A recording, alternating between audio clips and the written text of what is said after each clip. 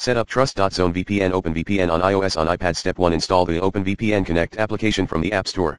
Step 2. Download OpenVPN configuration file, .open, and certificate file, .zar, OpenVPN configuration file, Trust.Zone United States FL.open, select port, 443, 1194, 21, 22, 80, protocol, TCP, UDP, certificate file, .zar Trust.Zone United States FL.zar.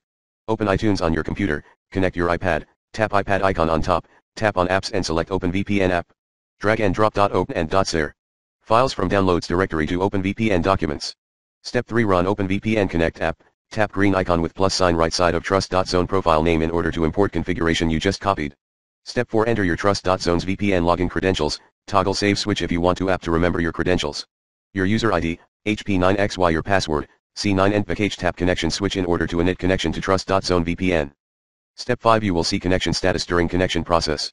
Step 6. If connection has been successfully established, status will shown as connected. You can manage your VPN connection with the OpenVPN Connect app.